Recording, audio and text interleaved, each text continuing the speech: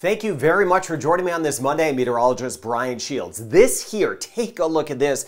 This is the footage from February 22nd, 1997 in Paparo in Trinidad. This is a mud volcano, shot a couple 100 feet up into the air. And fortunately, when this happened in 1997, there were some kind of tremors, so folks were able to leave their homes. But this did devastate this area, the immediate area. It took out some of the homes, and unfortunately some livestock stock were lost.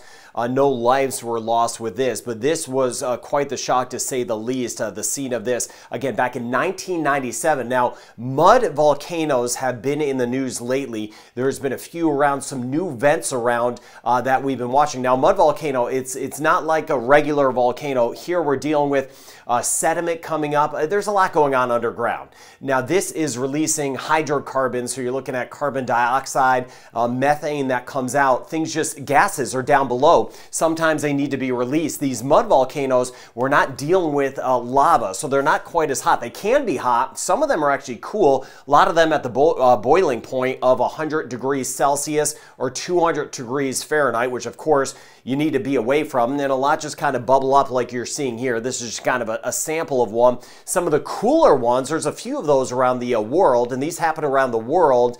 Some of the cooler ones people like to take mud baths in, so that is kind of something different there. But what we've been seeing lately is, here's Paparo, we'll get into that in a second, but into the eastern areas of Trinidad, there's been a couple new vents that have opened up. And anytime you see something from the ground opening up, of course, that does cause alarm. So I'm going to keep an eye on these. Hasn't been anything significant like we saw back in 1997. So again, this is not the same area, this one more off to the east. But watching this area, this here, and relative to Paparo, Paparo's over here, Port of Spain up here, so you're down to the southeast of that. You can see here, this is a much larger mud volcano, and it had that solid eruption back in 1997. These could be several kilometers deep, several miles deep, but again, it's a lot of sediment just trying to release the gas. So there's been some new vents that have opened up, releasing those hydrocarbons. So that is something I'll be watching. If I get any more information on that, I'll let you know. And please leave the comments. I've seen a few great comments about that if you live around some of these, so keep me posted. Tons of cold air to the north. We've been seeing these fronts getting closer to the Caribbean as expected, exactly what we were talking about last week. The Arctic outbreak, it is in place across the United States and of course parts of Canada, which makes sense. Here's the tail end of one front up here, Bahamas, back through Cuba and Mexico. We're going to see that secondary front. In my last video, I was talking about that. We are going to see the wind shift. I want to show you the winds in a second. Now, here's what's going on. Broad picture, then I'll zoom down, and I want to show you the winds. Plus, I want to get a look at New England up toward eastern Canada. We have a new front that is kind of taking shape, and you see it here. This is going to move into Florida and the northern Bahamas as we work our way into tomorrow, with it a chance of rain, mainly to the north of the Caribbean through tomorrow, just allowing that Arctic air to continue to either stay in place or plunge more to the south. Another system working into the Pacific Northwest and watching southwestern areas of Canada.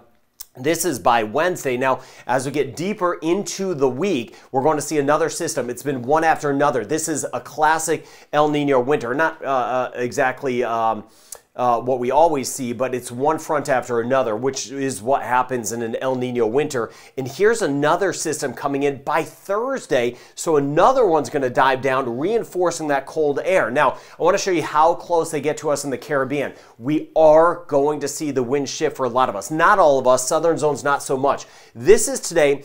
These are the winds. Now, the arrow's a little bit small on this, but I'll take you through it. These are northerly winds right here. So this is the system working through, I mentioned, through the Bahamas into Florida late tomorrow. There are the winds. It's going to be cold in parts of Mexico over toward the Yucatan. Belize, a northeasterly breeze. And then this is by Wednesday, a northeasterly breeze right through Cuba and the Cayman Islands, very close to Jamaica. Looks like at the Cayman Islands, Wednesday night, we could even, by the time we get into Tuesday night, we could get some of that cooler weather moving in, so that northerly flow through the Bahamas. And then by the end of the week, we start to see more of that southerly flow again, of course, the easterly flow that's been bringing us a few showers through the Caribbean, but then we'll keep an eye on that next system that may do the same thing. So yes, in our northern zones in the Caribbean, winds will turn out of the north and northeast, especially Tuesday night, Wednesday, and Wednesday night with some cooler weather. Now, as we go throughout the day today, spotty showers possible. Picking up again, Guyana and Suriname.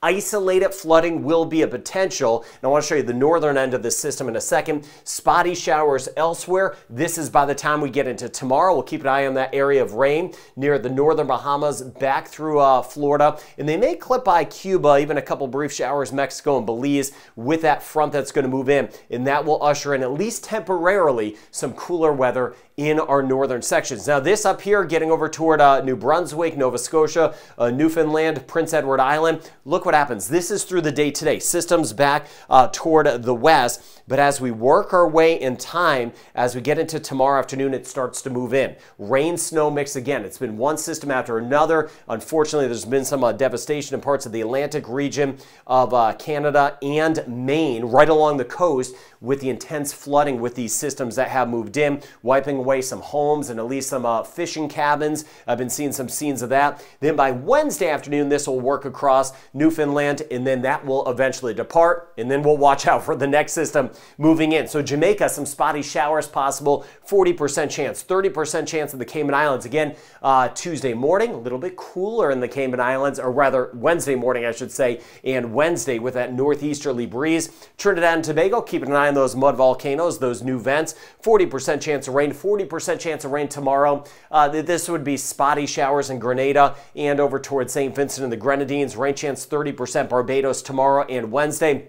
Passing shower possible, 30 to 40% chance in St. Lucia. Persistent easterly flow, which is common this time of year. Martinique, the rain chance 30 to 40%, 30 to 40% chance in Dominica, 40% chance tomorrow. And we'll see that same thing in Guadeloupe. Moving forward, rain chance holding at about 20 to 30%. Antigua and Barbuda, a 20% chance. St. Kitts, Nevis, and Montserrat, and a 20 to 30% chance in Anguilla and St. Bart's. Now, 20% chance of rain today, St. Martin, Sebastian, 30% chance tomorrow and Wednesday. Easterly flow is going to be a little bit stronger. Puerto Rico, rain chance 20%. U.S. Virgin Islands, British Virgin Islands, a 20% chance. And rain chance in the Dominican Republic, 20 to 30%. 10 to 20% chance across Haiti, 40% chance as we work our way through the Bahamas, watching those fronts that will be sweeping by. Limited chance of rain, those southern Bahamas, and then back through the Turks and Caicos. Rain chance 30% tomorrow in Cuba, and we're looking at about a 30% chance tomorrow in Belize. I showed you that front that will kind of squeak by,